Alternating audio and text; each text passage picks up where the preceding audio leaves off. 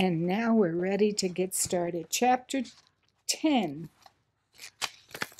entitled, This is the Way, Walk Ye in It.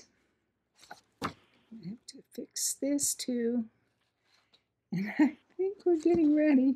Okay. I will here try to record. This is Harry Orchard speaking. I will here try to record some of my convictions on the simplicity of the Christian life and the way opened for men to obtain forgiveness, peace, victory, and fellowship with God. I do not believe that any Christian worker, no matter how sincere, can lay down a rigid rule to apply to every penitent who kneels at the altar and seeks forgiveness. God's Spirit will make plain to the individual soul what he must do to find eternal life. Twice I knelt thus, and in each instance the way was made as plain to me as a hand before my face. Human friends helped, but it was God who gave the clear conviction. I consented the first time to obey as soon as I was able to do so, and instantly had a little glimpse of the true light. But I did not keep my vow. Then things began to get darker and darker in my plunge into sin, until I stood on the very brink of ruin and was face to face with hopeless death. In my terrible plight, after my arrest and awakening, I again cried out to God for mercy, and once more it was made very plain to me what I must do. The devil was there also in full force, and came close to persuading me that it was too late. But God's Holy Spirit kept the vision of hope before my eyes until at last I laid hold of it by faith and said, Lord, I will undertake this humiliating task and make all the earthly restitution in my power. I well remember the time I came fully to this decision and resolution, but I said, Lord, I can never do this if you don't help me. And from that time forward, I began to take courage and to feel that God would help me, which he did. I began to pray real prayers and to ask God to help me and to give me grace to go through the awful ordeal that faced me. I read my little Bible a great deal and found the fact recorded there that some of the most beautiful characters portrayed in its pages had been guilty of murder, men such as the prophet Moses, King David, and the dear old Apostle Paul. Still, God had forgiven them and afterward used them to accomplish mighty things for him. As I opened my dark heart to God, little by little he let his glorious sunlight in, although many times after this I felt downhearted and discouraged. I never turned back, and day by day I gained increasing strength. During this early period, I had kept to myself all that was going on within. The only persons I saw at first were the prison officials and 4 or 5 of the inmates who slept in a room adjoining mine. These were trustees who worked in the guard's kitchen and dining room. One of these men, Al Duffner, had been a professional prize fighter and gambler. I noticed that he had a large Bible and that he read it a great deal and seemed to get help and joy from it. One day, when I got a chance to talk to him alone, I brought up the question of salvation and found him more than willing to talk to me. Afterward, I asked and obtained permission for him to come into my room so we could talk quietly by ourselves. He told me much of his past life after he had been convicted and sentenced by the court and was at the depot about to take the train that would carry him to the penitentiary to serve 20 years. A man whom he had known came and talked to him about his soul. This man placed a Bible in Duffner's hands and asked him to read it and turn to God. Duffner told me that he knew that this man was a true Christian and stated that he was a Seventh-day Adventist. Then he proceeded to tell me about these people. He stated that there were quite a number of them up in Long Valley, Idaho, where he had run a gambling house in a little mining camp. He repeated the thought that these people were surely Christians. I had only heard of the Adventists and knew little or nothing of their teachings at the time. Duffner even told me about the seventh-day Sabbath which they observed. He had studied it both from his Bible and the literature they had sent him. We both profited spiritually by this talk. I had firmly made up my mind that I was going through to the kingdom at any cost. Although I never mentioned any of my past life or my present intentions to Duffner, almost all of our conversations were on the Bible. I became interested in the Sabbath question and the Seventh-day Adventists who observed it, for I had firmly made up my mind that I was going to follow God's holy law very closely. Then I went to the penitentiary's Protestant services one Sunday and heard a visiting minister preach. His sermon impressed me greatly, so I asked the warden if I might have a talk with him, to which he readily consented. Soon afterward, this clergyman came to visit me. He was Edwin S. Hinks, Dean of the Protestant Episcopal Cathedral of Boise. I felt from the very first that he was a sincere, earnest man who was well acquainted with his Bible. I was not long in asking him what he thought of the chances of a repentant murderer's obtaining salvation. He replied with emphasis that there was not a word between the covers of the Bible that even hinted that God would not forgive a murderer. He quoted some passages of Scripture to sustain his statements. The next question I asked was about the Sabbath, and I well remember his answer. He said, "This opens up a great big question." I asked him if he thought the seventh day was the Bible Sabbath, to which he replied that undoubtedly it was, according to the records. Then I asked why it was that Christians generally did not keep the seventh day instead of Sunday. He explained in a brief way but I insisted on knowing why, how, when, and by whom the day had been changed. He did not seek to turn me away from these pointed questions, but tried, as best he could, to explain them to my understanding. He brought me 2 large volumes of ecclesiastical history, which I read very carefully.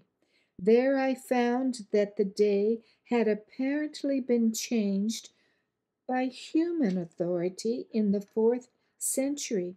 Then I wanted to know what had become of the apostolic church which Paul, Peter, and others had established. I reasoned that the apostles could scarcely have changed the Sabbath, as the Jews were continually on their trail seeking to find some evidence against them whereby they might be put to death and to destroy their work. But the Jews made no such accusation against them. After very careful thought and study, I became convinced that the fourth commandment had never been abrogated, but was still binding as much as any other precept of the Decalogue. My mind was fully made up that there would be no halfway work with me this time. Dean Hinks visited me often and was allowed to come to my room and stay as long as he wanted. Almost all of our conversations were on the Bible. I asked him about the Adventists and their teachings, and he spoke very highly of them. He said that they were a people who studied the Bible closely and sincerely lived up to its teachings as they believed them. I look back with deep pleasure and a great sense of great profit to those visits with this good man who did not make the slightest effort to lead me into the particular church which he represented. But he did make a most earnest effort to guide me into the fold of which Jesus Christ is the gatekeeper. He used to tell me that this was the first and all important question to settle. Church doctrines or differences were secondary. He also brought another friend, a physician and friend of the unfortunate, Dr. John E. Froome, likewise of Boise, who became a warm friend of mine and a helpful counselor through the years, and he was a Seventh day Adventist. The belief is firmly grounded in me that the soul that is truly and earnestly seeking light and truth as it is in Christ Jesus, and is willing to make a full and complete surrender and to follow him wheresoever he leads, will not go astray. This was the stand I took from the beginning. My mother was a Quaker, and in my boyhood days I attended the Quaker church and Sunday school. I believe that a larger percentage of the members of that little wooden church were sincere Christians, more than any other church I had known in my younger days. After my death sentence had been commuted to life imprisonment and I was soundly converted, I felt that I would like to affiliate with some church organization. My study of the Sabbath question, first with Duffner and then with Dean Hinks and Dr. Froome, and especially another incident which I will now relate, led me to desire to unite with the Seventh day Adventist Church. Let me here go back to the day I was sentenced to be hanged. Julian Steunenberg, son of the former governor whom I had murdered, asked Warden Whitney if he might see me a minute. This happened after I had come out of the courthouse and was in a private room of the sheriff's office in Caldwell, waiting for the train to take me back to Boise and the penitentiary. The warden came in and told me of the request and also said that young Steunenberg had a package in his pocket that looked like a gun. He suggested that perhaps I better not see him. After a moment's thought, I told the warden that I felt I should see him, and that if he wanted to kill me, I guessed that from a human standpoint, he had a right to do so. The warden said no more, but went out and brought the young man in. He came up to me and put out his hand, which I took reluctantly, as I felt that I was too much of a moral leper to shake hands with him. His gun proved to be a roll of papers and tracts which he said his mother, wife of the man I had assassinated, had sent to me with the request that I read them and turn to God for forgiveness and the salvation of my soul. I would have been somewhat prepared for harsh words from him, but the kind words he spoke broke me all up and felt like coals of fire heaped upon my head. Then I came to find out that Mrs. Steunenberg and the children were all Seventh day Adventists. Her forgiving attitude toward me convinced me that she surely must be a true Christian. The tracts dealt with some of the very questions I had taken up with Dean Hinks. In fact, when he came out again, I showed them to him and told him how I had gotten them. He seemed much interested. I asked if these Adventists were religious radicals. His answer was quick and to the point. No, not at all. They are fine Christian people and real Bible students. His clear cut, direct answer had much to do in molding my religious future. This experience with Mrs. Steunenberg was really the supreme factor in leading me to accept Christ fully and then to join the Adventist faith. So it was really this godly woman's influence which was the final barrier in halting my mad rush down the path that leads to destruction. I have no words to express my gratitude toward her, which comes from a heart born again of the Spirit. The attorney had made application to the Board of Pardons to have the recommendation of Judge Wood carried out. This would commute my sentence of death to life imprisonment. This was done without consultation with me.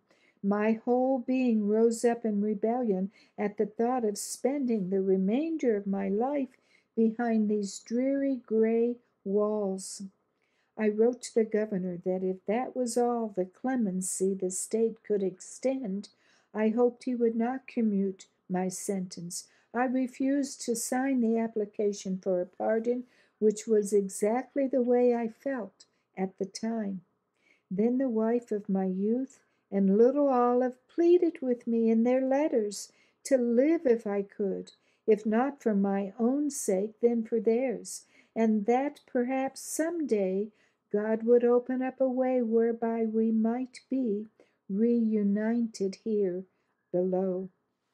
Other Christian friends who had stood by me when I was so much in need of friends also urged me not to press the matter, saying that it was my duty as one who had accepted Christ to live if I could. I yielded and accepted the clemency of the Board of Pardons. One old soldier of the cross told me that the course I had contemplated would leave me guilty of taking my own life. Indeed, this very question was the one thing that was not at all clear to me at the time. But, bless God, all the clouds at last rolled away, and all became clear to me as the noonday sun. I now see that I had wanted my Lord and Savior to wash away my sins and then take me home to glory on a flowery bed of ease. I did not want to bear the cross and endure the shame, and, like my Savior, be despised and rejected of men, a man of sorrows and acquainted with grief. But I was just being prepared to live instead of to die. As I look back upon the days of darkness between my arrest and my conversion, I can now plainly see that my early relationship with God was more one of fear of punishment for my sins than one of real love for my blessed Savior, who shed his blood on Calvary to wash away my fearful sins.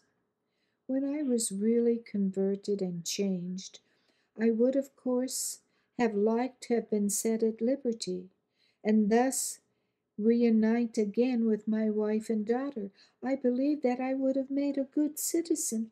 husband and father, but I do not believe that without the prison discipline I would ever have learned to love my Lord and Savior as I now do. I am so glad in my heart that my life was spared to serve him, and also that I was not set at liberty at that time.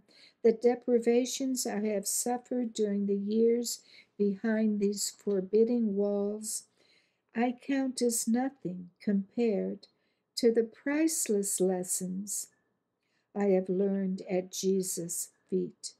Most of these lessons I have been taught in my little cell and in the little cottage back of the penitentiary where for years I cared for thousands of chickens for the institution. There on my knees before him who told me to watch and pray, that I enter not into temptation, and to ask anything in his name, and the Father would do it. I have learned to know God. Then, too, I always think of Christ's life of prayer and how it was through this medium that he gained the victory. He burst the bands of death and set me free, and he has promised me victory in his name. I have often gone down under temporary defeat, and am never satisfied with the measure of victory gained, and all the victories I have ever obtained were won on my knees in prayer. The year after my sentence was commuted, I worked in the commissary department at the penitentiary. I often used to get behind a pile of goods and cry out to God on my knees, asking for grace and strength to overcome the persistent weakness of the flesh. Some of my companions came in upon me and heard my voice and reported that I was losing my mind. They said that it is always a sure sign when one begins talking to himself. Ah, they thought I was talking to myself, but they were sadly mistaken, for I was neither talking to myself nor losing my mind. I was just finding my right mind. I was talking to him who said, "If any of you lack wisdom, let him ask of God, that giveth to all men liberally and upbraideth not." I had practically no one to talk to who knew God or who wished to talk about the things of God when the burden seemed more than I could bear. Then it was that I learned to seek him in the secret place, and there, alone with God, to pour out my troubled heart to him. Always I found him when I knelt and cried out to him in the real spirit of prayer. On the other hand, I have also learned that one may go through the form of prayer and spend long periods on one's knees and still not find Jesus or receive any answer to his prayer. It is easy to drift into a mere form and yet think that one is really calling upon God in prayer as Jesus taught him to do. But just let some heavy sorrow fall when the burden is so great that one can hardly bear it, and then let him cast his burden on the Lord and ask him to go a mile, and the Lord will go with him twain.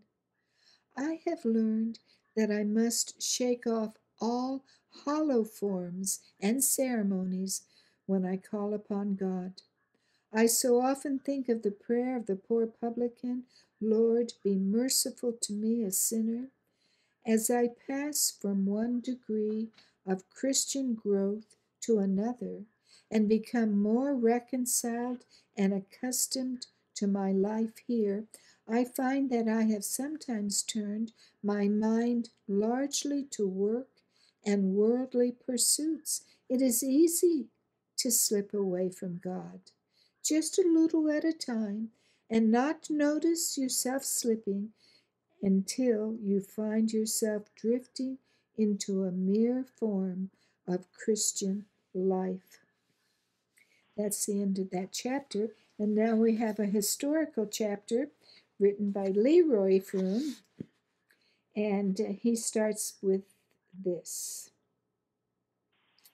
Orchard's letters to Mrs. Steunenberg breathe deep sorrow and contrition over the terrible wrong done to the family, and state that since he has been converted, he wants to be a true Christian and to become an instrument in winning others to Christ. He expresses deep gratitude for the books she sent him: Great Controversy, Patriarchs and Prophets, Ministry of Healing, Heralds of the Morning, Christ's Object Lessons, Desire of Ages, Early Writings, Power for Witnessing, and others, and declares himself unworthy of all these kindnesses. Orchard first asked her not to come see him, stating, "I am so unworthy, and I am overcome with grief when I think of meeting you face to face." It was Mrs. Steunenberg's marvelous forgiveness that greatly moved him to look into the faith she possessed. He saw her on 4 occasions, and on October 24, 1913, he wrote, "I do not feel that awful condemnation that I used to feel in your presence. As I search my heart, I feel that I've made all earthly restitution within my power. However," he declared, "I cannot get over the feelings of sadness and remorse when I think of you and your family. While I have not a doubt in the world that you have freely forgiven me all the sorrow I have caused you, I wish I could in some way make it right. But that I know is impossible, and it always reminds me of our inability to do anything for our own redemption. Only the priceless blood of Christ can cleanse from all sin." In 1932, in order to watch over the thousands of chickens and turkeys he raised each year for the penitentiary, Orchard was permitted to put up a tiny cabin back of the penitentiary. It was very plain, with 2 small rooms, in one of which was a hot water heater and a homemade shower. He even made his own chairs. Here, with his beloved Bible and his other books, he was able to keep his early morning vigil with God. This is the secret of his Christian life. It was a humble cottage, but one hallowed with prayer. Regrettably, it burned to the ground July 2, 1950, and everything in the cabin was consumed: clothes, watch, books, photographs, and remaining letters. But, most fortunately, about 2 years prior to the fire, Orchard sent me the important documents upon which this story is based. The 4 manuscripts from which these chapters are collated, his various diaries, a packet of important letters, with the request that these be collated and edited for publication. This request was first made in 1929, but penitentiary officials then felt it would be better to wait. Harry Orchard is now, 1952, 86 years of age. Next chapter. When the Haywood and Pettibone trials were over, I would gladly have ended my life rather than to spend it behind prison walls. I felt desperate over it, but in my selfishness I was thinking only of self and not of God, and all his goodness in sparing my unprofitable life and leading me to repentance. In his mercy, he overruled my selfish desires one at a time, as it were, and led me step by step to look away from self. He taught me to lean not upon an arm of flesh and blood, but upon him who had purchased me with his own cleansing blood, and who alone could and would give me strength to overcome in the daily battle of sin. When I try to fathom the depths of his love, I am lost in wonder. But I do thank him for his patience with me. After my sentence had been commuted from death to life imprisonment, I had a second terrible battle on my hands, for my whole being revolted against the future. While I endeavored to become reconciled to the prospect of life imprisonment after it had become a grim, relentless fact, I faced the fiercest struggle that I had yet encountered. I asked the warden if he would let me go outside to care for the penitentiary's hogs and chickens. He said that, insofar as he was concerned, he would trust me anywhere, and he soon put me out to care for the chickens and hogs. I started at once to lay the foundation for as fine an industry in these fields as could be built up. The penitentiary already had quite a few hogs and chickens, but they were not of the best quality and were poorly cared for.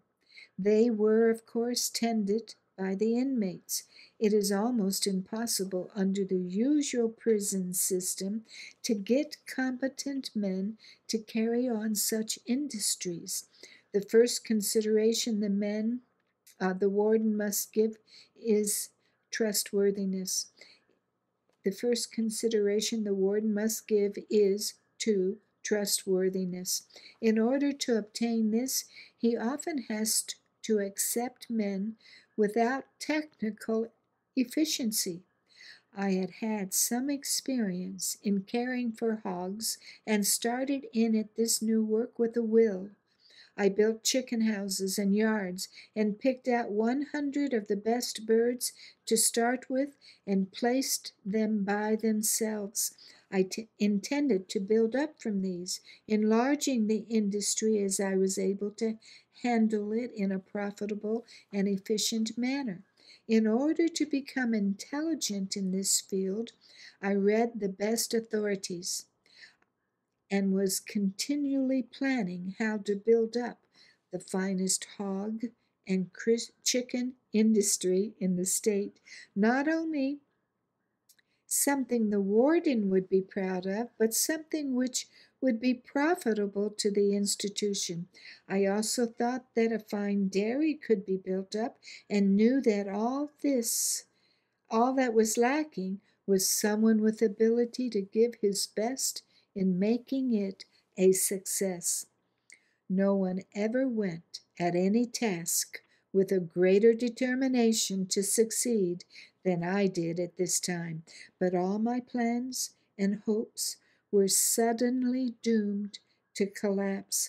I had been at this about a month and was becoming much interested in my task when the setback came.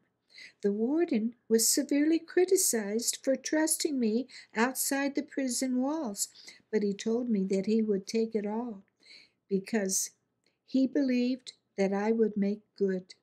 I can honestly say that his confidence was not misplaced, for nothing then or since would induce me to betray any trust that might be placed in me. When I turned about face, I am free to say, I quit the whole sin business. With my whole soul, I went over to God's side. I was all over the surrounding hills alone during the month I was outside the walls, and never once did the thought occur to me to try to escape, nor has it since.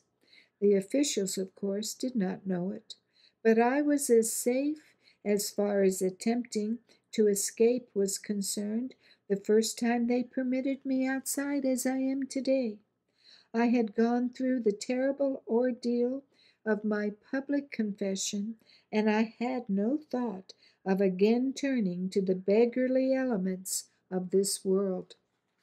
I felt a little of what such limited liberty was.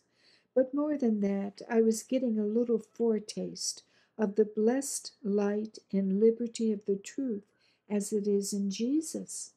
I knew that even had I wished to, I could not hide from him. On the other hand, I longed to love and to serve him better. My whole thought was to put him first in all that I did and said. I thank him for it all because I have learned how beautiful life really is when we put Jesus first in all our thoughts. How true it is that he makes the yoke easy and the burden light. Warden Whitney and the rest of his officers properly, did all they could properly do to make life as bearable as possible for me under the circumstances. But the criticism against the warden for trusting me reached the ears of some of the members of the Board of Control, and they called him in to inquire about it. The warden had to put me inside again. I, of course, made no objection. Indeed, I couldn't. But I have often thought, had I been given the privilege during those years, I could have built up a fine dairy, hog, and chicken industry. I would have taken the same interest in them as though they had been my own. I do not mean to imply that there were not other men in the prison who might have done the same, but short-time men are the ones usually picked as trustees, and they are figuring more on working their way out to freedom by good conduct than in building up some industry for the state. These things cannot be done successfully when men are continually being changed. Still, another drawback was the periodic change of wardens with nearly every new state administration.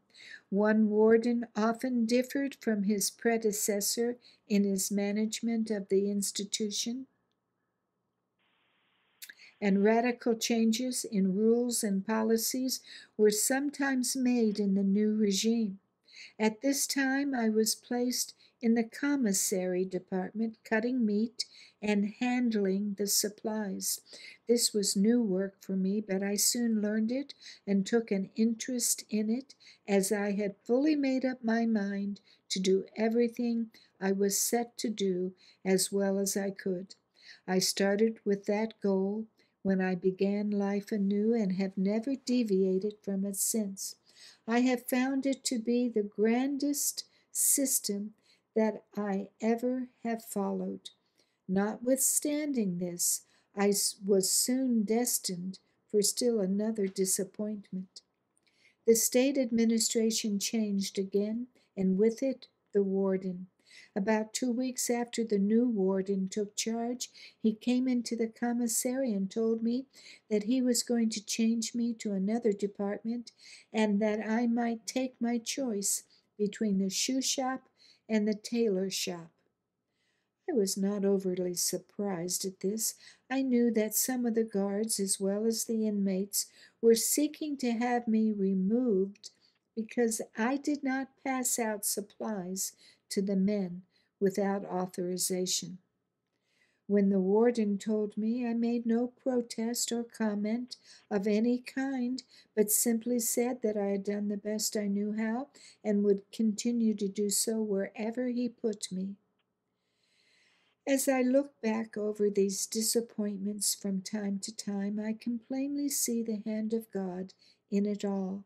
If I had turned my attention to the industries of which I have spoken, I might have become so engrossed in them that they might have had a tendency to draw my mind away from God. If I had been permitted to remain in the commissary, I would never have had the opportunity of working for myself on the side and making articles for sale that I will tell you about in their turn. At the time, however, I felt bad over being removed, as I knew that it was through no fault of my own. I started to work in the shoe shop to which I was assigned with the same interest that I had shown in the other places. However, in the shoe shop, I was thrown into direct contact with all the inmates. Up to this time, I had held aloof from the majority of them. I had slept in a room where there were but 2 to 4 of us. I had my meals in the commissary with the man who worked in there keeping the books. I rarely went out into the yard for any length of time. When I went up to my room, I usually got out my Bible or some religious papers and said little to my companions. They soon got so they left me alone and went out into an adjoining room where they played games and talked until bedtime. Today, if I needed additional proof that God has changed my life, I could look back to these first few months of my religious experience and find it in abundance. Before God came into my life, that is, before I was born again of the Spirit and made a new creature in Christ Jesus, I could sit for hours and listen to vulgar, immoral stories, play almost any kind of game, and could scarcely talk without using a string of curses.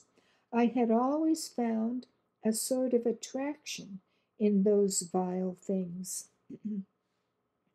With the new birth, all those old things passed out of my life. They not only have no attraction for me now, but I detest the sound or sight of them. Old things passed away indeed, and behold, all things became new when I became a new creature in Christ Jesus. I soon began to hate the former things, and the longer I live, the more I hate them. As I look back over the years, I can plainly see how tenderly and lovingly the Lord was leading me. I can see that it was best for me that these changes were made. I could now have tools to work with in the shoe shop, and as we then made and repaired only what shoes were used in the institution, we had much spare time to ourselves. This gave time for making other things. I had been in the shoe shop only a few months when I had learned the work and was placed in charge of the shop over several men, a position which I held for years. When I went into the shoe shop, I was placed under the same condition as all other inmates. I was housed in a cell house and ate in the main dining room with the big mess. I am glad that I was so placed, although when I saw this coming, I hoped to avoid it because at the time I wanted to be alone. But I can now see that such was not good for me, nor was it good for my fellow inmates, as it fostered a feeling of jealousy. I can plainly see that these things, which brought disappointment at the time, were all for my good. The scripture, all things work together for good to them that love God, has been true in my case.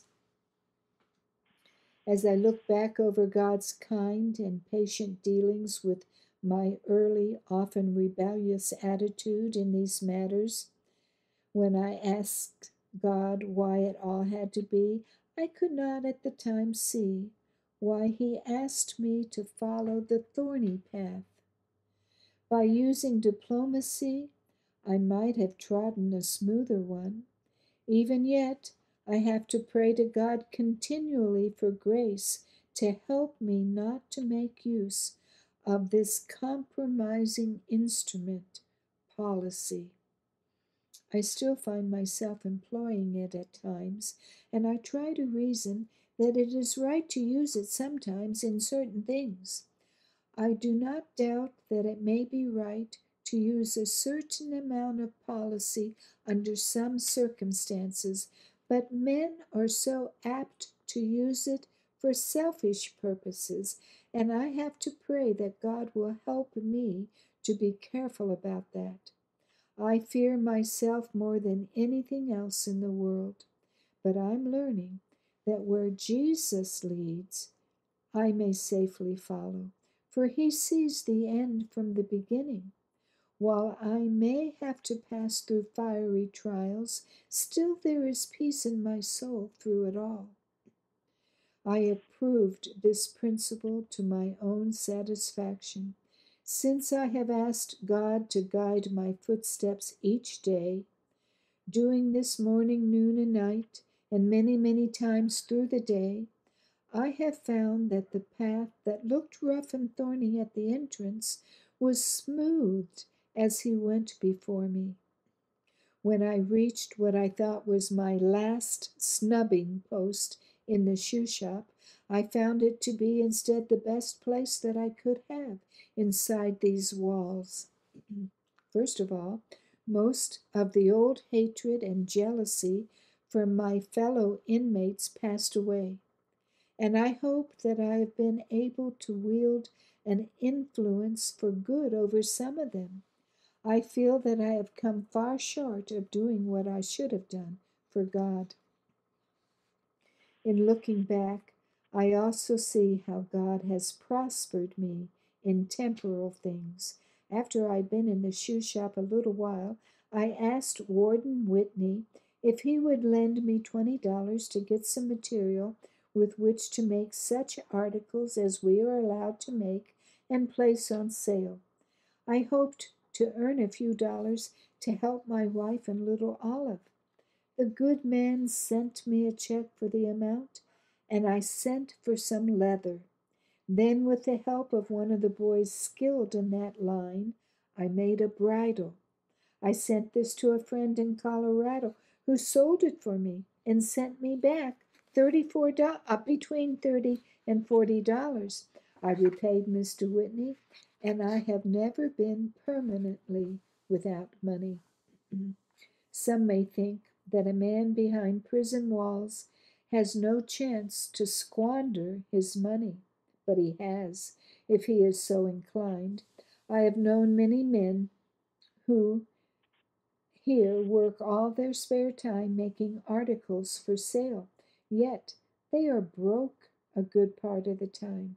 It is strictly against the rules to gamble here, and the men are punished if caught. Yet many take the chance. Thank God that old gambling spirit has been banished from my mind. I would not bet a nickel against $1,000,000, even if I knew I was certain to win. Some may doubt such a broad statement, but God knows I speak the truth. I know that God's Holy Spirit would immediately condemn me, and I would have to give the money back before he would forgive me. These principles are very real to me. No, there is nothing in this world or in 10,000 worlds like it that I would exchange for this free and full salvation which I have through Christ Jesus, my Lord. I have often had men come and bid me goodbye as they were leaving the prison and tell me that they wished I too were going. I know that many of them felt a real sympathy for me here. I invariably told them that I would be glad to leave the prison with them, but I also told them that our ways would part immediately as soon as we were outside the walls. I knew that they were not converted and would soon go after the sinful things of the world again. Therefore, I would not think of changing places with them, even if it were possible. I have seen many men go out from here in the same frame of mind in which they came, only to be brought back within a few months, repeating sometimes 2, 3, and even 4 times over. Most of the men here are young, and many of them have more than ordinary intelligence. I often think as I look upon them that if they could only be brought into harmony with God, how useful their lives might become. I know that true Christianity is all that is necessary to make the lowest criminal one of the very best citizens. It changed Jerry McAuley, the river thief of New York, into a great missionary. It did the same thing for Valentine Burke of St. Louis and Dick Lane of Chicago, and many others whom the stone walls and iron bars failed to change. It has long been a pleasure for me to work. It is true that I like to work a part of the time for myself, but I always do the state's work first. However, it matters not whether I am working for myself or for the state. I always try to excel. In this God has been good to me also, for he has prospered me beyond my expectations. For a number of years, my specialty was making fancy hair brushes and clothes brushes.